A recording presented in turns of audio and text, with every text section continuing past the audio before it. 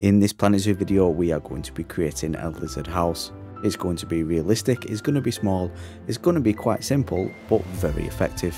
And it's going to provide the perfect surroundings for any of your reptiles.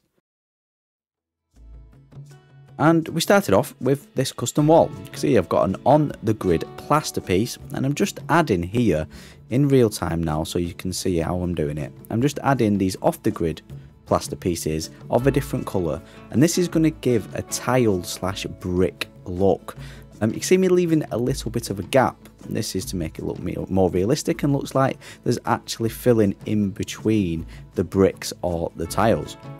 And I make custom walls a lot in my habitats, but this one is so simple to make but yet so effective, and that is the theme of this habitat I'm creating.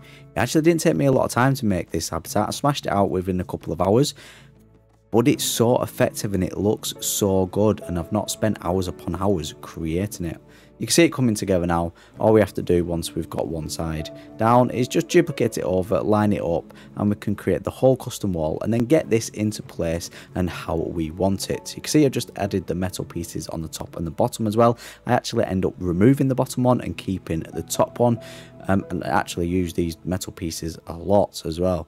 So yeah, just finishing this off now, and then I'll show you how I got it all into place. So I'm fast forwarding now. Now you can see the metal pieces going on the top. I'm going to keep it nice and black as well. But that is the custom wall done. All I have to do is select it all and duplicate it over like you see me doing now, and start laying out the plan how I want the main body of this habitat looking. This is going to be an all enclosed habitat, so there's no open spaces. Fresh air getting in is going to have to be by some kind of aircon. But yeah, I wanted it to be like an authentic lizard style house like you would see in, you know, in a zoo, or even in your own homes. If you've got like any kind of lizards or any kind of reptiles in your own home, it'd be like in a glass building, won't it? So that's what the kind of effect I wanted to give off here. See me just placing the roof now and just lining these up and closing these gaps. This is going to be the main runway, the main viewing area. We're going to have two viewing areas. We're going to have a large one to the left, and we're going to have this runway, which I want to be the main viewing area, right in the middle, what leads to the privacy bit for the monitors or the lizards or whatever you want. I end up putting the Asian water monitor, which is one of the new animals in the tropical park. But any kind of lizard in Planet Zoo will work with this habitat and look really good with this habitat. It's catered for lizards, catered for reptiles. So yeah, this is going to be the runway. This is going to lead from the inside bit where the animals can get privacy to the outside bit where our guests can view them and they can get, well, a little bit less privacy, if that makes sense. We're just lining up these stone bricks now, and I'm really happy how these walls came out looking. And this is going to be the theme throughout. Every exterior wall you will see will be layered with these bricks, these custom walls. See me just duplicating it over now and moving it over. Nice and simple, line it up. Yeah, I wanted this build to be nice and simple, so maybe you guys at home can follow it along and build it yourself.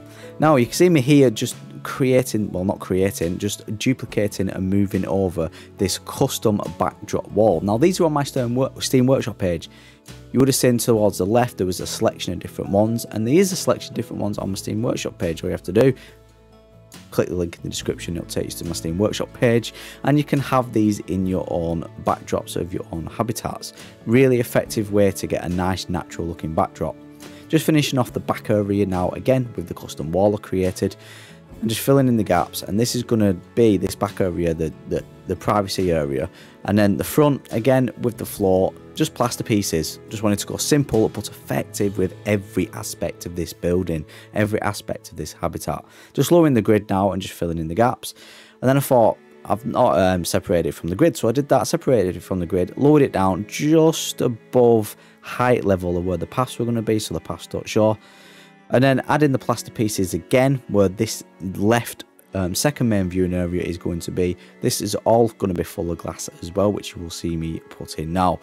Did play about with a couple of the glass ideas, ended up just going with the panes and just placing them in manually. I just thought it looks more cleaner, it looks more modern, it looked more slick. I'm back to the way I like building, the kind of like the modern style here. I don't know why I like creating stuff what is modern. I just feel more comfortable and everything just seems to fit well and to look good. I seem to be more comfortable in building this. I ended up placing the glass at the end, and then I thought, no, it just didn't work, so I deleted it. Like I always say with everything I create, come back to it, have a little look. If you don't like it, just change it. The glass in the middle runway is now going in. Then I played about with the idea of having a plaster roof, as you can see me doing here, and I thought, no, that don't look really good either, so let's delete that and just make it the whole glass as the runway. I thought, yeah, that looks pretty much better, lining things up. All we have to do is fill in the gaps on this roof, and then we're going to fill in the gaps with the black metal pieces. What you saw put me. I can't get my words out today. I don't know what's wrong with me. Every time I record a video, I muddle my words. But let's put the trim on now, shall we? And the black metal pieces. That's what I meant to say. So here we are without the black metal pieces, and I'm just going to add them. Look how different it looks, this habitat. Another view here without them, and with them. It just brings this habitat to life. And then I decided to delete the roofs, because what I always say, if you want to build something inside, delete the roofs first, and then build inside, and then just replace the roofs. We've already got where we want the roofs to go, so that's nice and simple, and everything will just fit in at the end when we put the roofs on. Now the inside of this, you can see I've created a body of water. I don't think this is going to be enough water for any lizard or any reptile. Sandbox mode only, maybe. I would download this on the Stone Workshop page. I know it's kind of cheating, but yeah, I don't think this is going to be enough water. At the end of the video, I'll bang in the lizards, the Asian water monitors, and then we'll see how they feel about it, see if this is enough water. But I don't think it will be, because it's too shallow. Sorry, I'm just hiccuping here and burping. It's too shallow for them to swim in, really. They can have a little paddle, but that's about it. But that's the look I wanted it to go, and I wanted this to be a more realistic build more than anything. Yeah, a lot of rocks. As you can see, I love these 4 rocks. I use them in everything. Just adding some steam and some bubbles to the actual water, and making sure that the water is kind of like a dirty colour. Same with the murky colour of this little water feature I decided to add here. I just thought it looked good coming in between the custom backdrop walls of the rock and the foliage here. Just looks good. But yeah, just moving everything into place, having a little water fountain.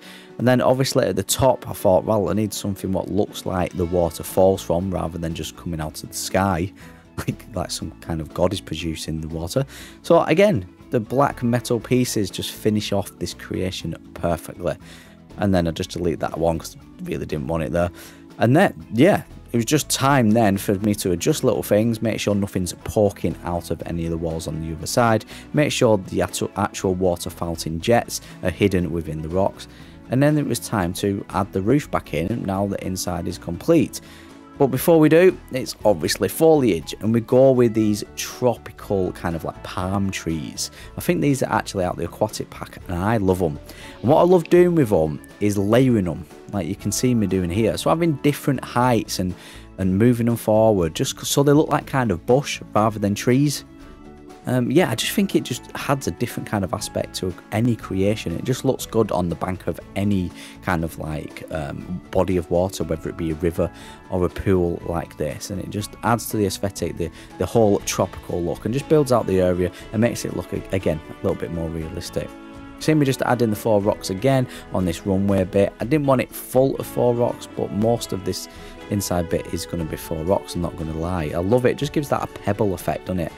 And then obviously we added, I think this is the dring grass and the buffalo grass, and there we go. And then the inside of this, again, very basic, added a little trim so it gives the impression that our monitors can't scratch at the walls, gives them a bit of protection, and our inside of a habitat bit of it protection, and then just added that gate in there. Obviously it's not a functional gate, it's just for looks. Then I thought the outside, it just looked a little bit bare, and I thought you wouldn't have a direct glass in a zoo, really. You're going to get kids banging on the windows like you do in aquariums. It's not really nice for the animals, I don't think. So I thought, right, add a fence and add a little bit more foliage as well, just to bring the outside alive. I've got a lot of foliage on the inside, but not that much on the outside. So that's what I did. I just added this mulch and added a kind of like a custom fence. Again, very simple, just uses the conservation pieces. You can see me getting the archer there just to make sure that everything is at the height I want it. And then building up these conservation pieces to make a custom barrier and some custom flowers at the side as well. I've played about with different trees and different foliage, what I wanted. I wanted something what fitted, basically. I didn't want something very low, like you see me trying out now. I wanted something tropical, but I wanted something kind of like medium size. You see me trying out loads of different things, and this is what I would suggest you doing until you find the right piece, what just looks perfect. And that's it, the habitat's complete, and just as I'm saying this, you can see one of our lovely monitors just entering the water here, going towards the lovely waterfall. Now, disclaimer, they're not happy. I thought they would be. Actually, I did have doubts, but they are not happy. So let's have a look. So we've got no enrichment. I've left out for you if you want to download this at the Steam Workshop. You can put your own enrichment items in there. But space-wise, is I thought about that water, didn't I? They need to be in water. They're not happy, but it will suit other. I'm thinking like maybe dwarf caimans, like a small crocodile reptile kind of thing. It will suit other animals. I just wanted to put these in to see how they would get on, and to see if you know, I could create a habitat for one of the new animals in the tropical park. But I'm not gonna sit here and lie to you. I'm not that kind of guy. But yeah, they're not happy. So let's just silently delete these. And yeah, I guess you might want to stay there because you're probably going to end up protesting. So yeah, I'm really happy how this habitat came out looking. Maybe functional wise it's not the best, but again, try different animals in this. This doesn't have to be for the Asian water monitors. They can be for other different smaller animals. Maybe even toy toys and stuff like this will work well. But yeah, this is it complete. I'm really happy with it. I'm happy how it came out looking. I really love the detail on this wall and these kind of like grid tile pieces.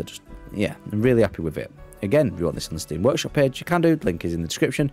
If you're new around here, then hit that subscribe button. And if you did enjoy this video, then hit that like button. My name's Adam, and I will catch you in the next Planet Zoo video.